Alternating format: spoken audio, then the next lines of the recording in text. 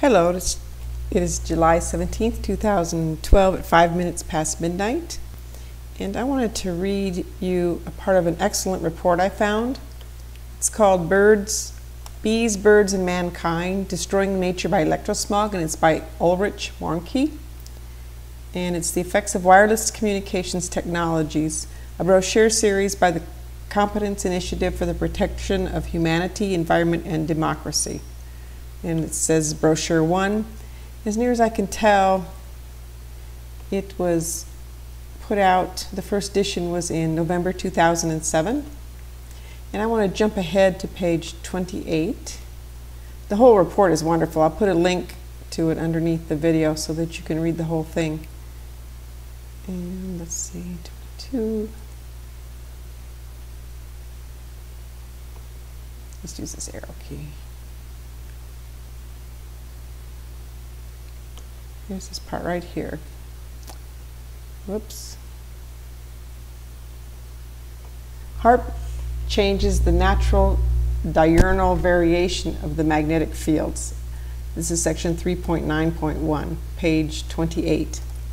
The information on the HAARP project is thanks to Guy Kramer, USA. It was made available to me by Joris Everett, Belgium.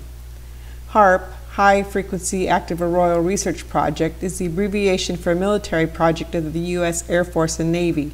180 towers have been erected in an uninhabited area near the city of Gakona in Alaska, together constituting an antenna complex. The frequency is about 2.5 to 10 megahertz, and the power is extremely high at 3 million watt.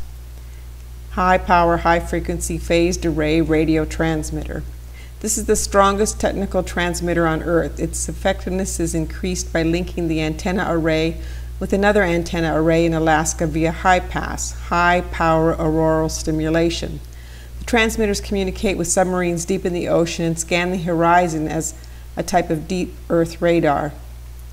The frequencies are also absorbed by the ionosphere. They heat up certain layers, creating ion turbulences by day. They are modulated onto the Earth, magnetic field as unnatural magnetic fields. This masks the regular effects the sun has on the ionosphere. As such, the bees lose an orientation that served them for millions of years as a reliable indicator of the time of day, encoded in the regular variations of the magnetic field changes as the sun rises and the ionosphere temperature rises.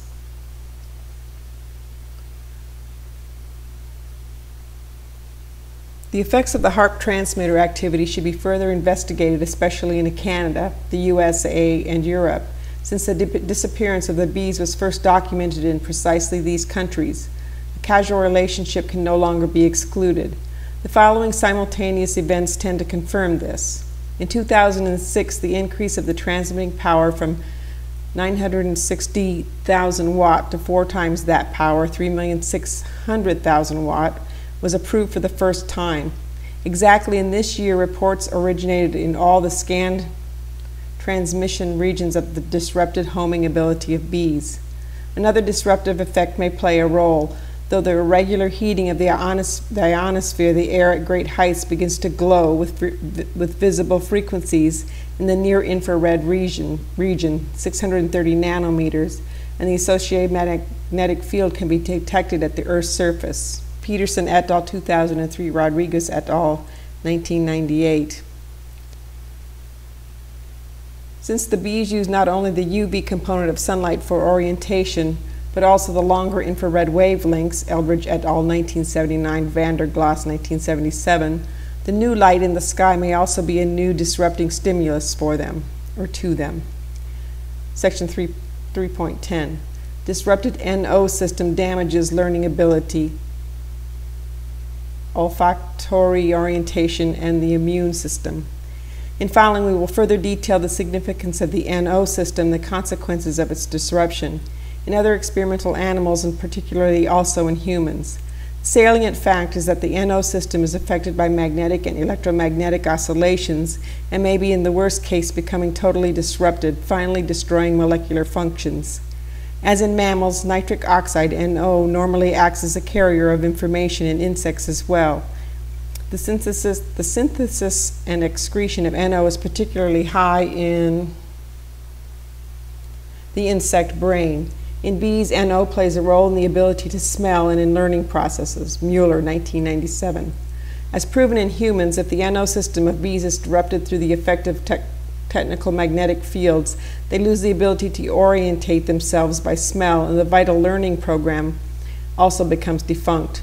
But since NO is also materially controls the immune system, disruptions in the NO household always affect the immune deficiencies of the organism as well. Dennis van Egelstrop of the American Association of Professional Apiculturists, University of Pennsylvania, in his report on the investigation into the disappearance of bees says, "We have never seen so many different viruses together. We also found fungi, flagellitis, and other microorganisms. This multiplicity of pathogens is confusing.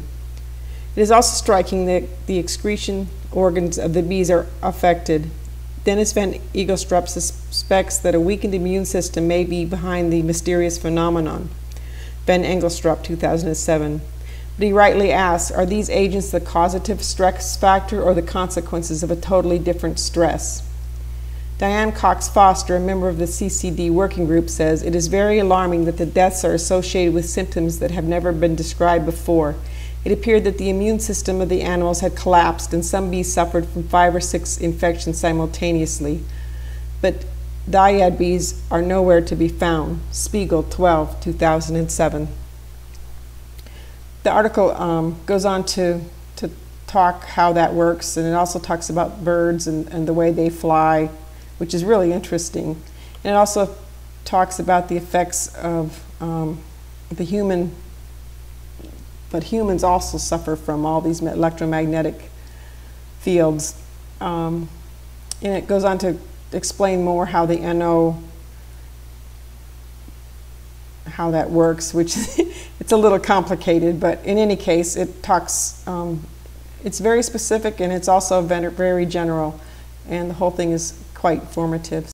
So there you have it. God bless you, and I pray we would all learn these things and pass them on before we destroy that which the Lord has so graciously given us. God bless you all.